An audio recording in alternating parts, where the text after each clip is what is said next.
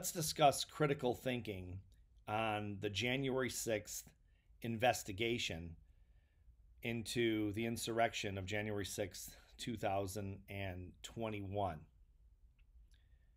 Hopefully you've been watching the hearings. There's been 2 hearings so far, as you know, and the evidence. There's been a lot of evidence presented. A lot of people have spoken. They've done over 1,000 interviews. So here's my critical thinking question to you, as someone who follows mental toughness, and I want to preface this with something that is contextual, and that's it requires mental toughness to maintain critical thinking when it comes to politics, because it's emotional.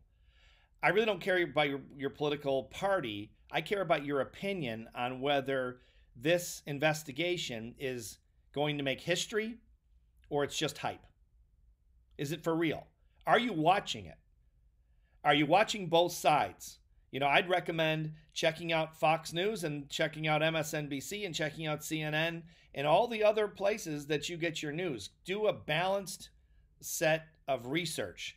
As a critical thinker, we can't afford to let emotion impact our thinking. And most people in America are so emotionally, they're drunk with emotion, left, right, and center.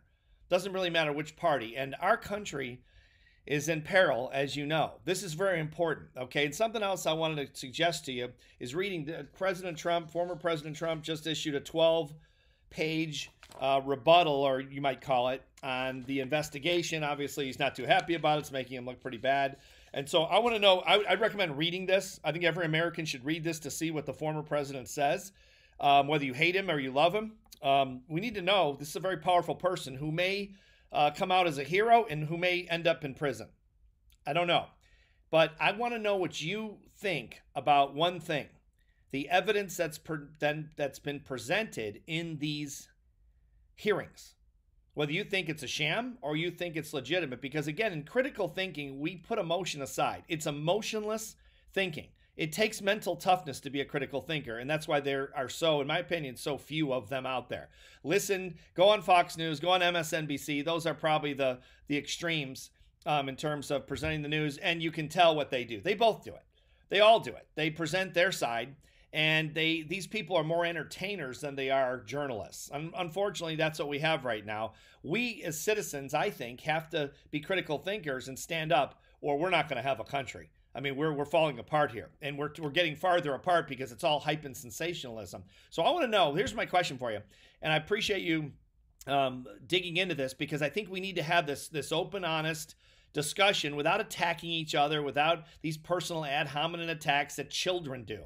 Children act like bullies. Children attack each other personally when it has nothing to do with the person themselves. It has to do with what the facts are. Critical thinkers look at evidence. We look at facts. We don't look at emotion. And that's why critical thinkers are the smartest people on the planet, because they control their emotions. So with that said, I'd like to know what you think about these hearings, and hopefully you're watching them. Even if you think they're the biggest sham in the world, I would really suggest watching them. We need to watch these hearings. If you can't watch them during the day, you're working or whatever, watch them on YouTube. I mean, there's a lot. And again, if you think they're a sham or you think they're accurate, and then I'd like to hear what you think in terms of evidence, either for the investigation or against it, in what you have to say about that. I'd love to get a thread going here. Again, please be respectful to other people on this thread. We're not here to beat each other up. We're here to just have a robust, intelligent, critical thinking discussion. So thanks for engaging, and I'll look forward to reading your comments.